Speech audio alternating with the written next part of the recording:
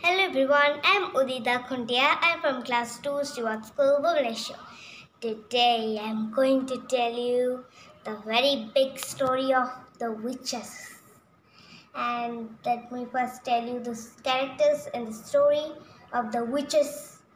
The characters are a boy and his grandmother and the Grand High Witch and Mr. and Mrs. Jenkins and Bruno Jenkins.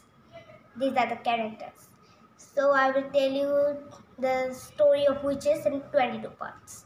And today I will tell you the part 1. And the part 1 is how to recognize a witch when you see one.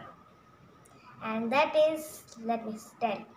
One, if you see a witch, then see that her nose holes are bigger, and you can also recognize her by seeing in her eyes. And if you see in her eyes, you'll see first fire burning, then the ice is the snow is falling, and like this. But if you see witch, you can also recognize in another way.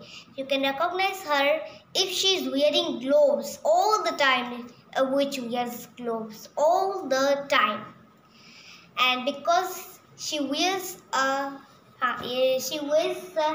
witch wears gloves to hide her claws, because in her fingers there are no nails.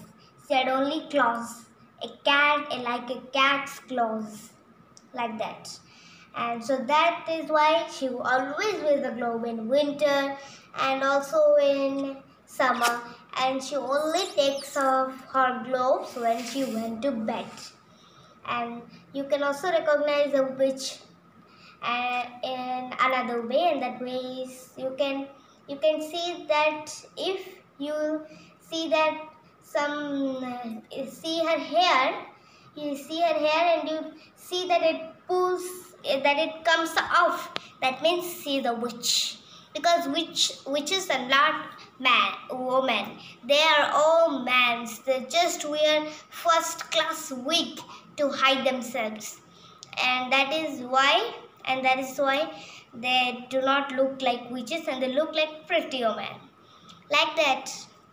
The witches are, and you can also notice that the spit of the witches are blue. And do you know that the witches just put the pen in their mouth and then began to write, because it is just like an ink. And that's the ways you can recognize a witch. And do you know that the witch hates children? She always hates children. She do not want children around her, because it smells just like dog's droppings. They're so smelly, disgusting smell they have. And that's the ways you can recognize a witch. Thank you. Have a nice day.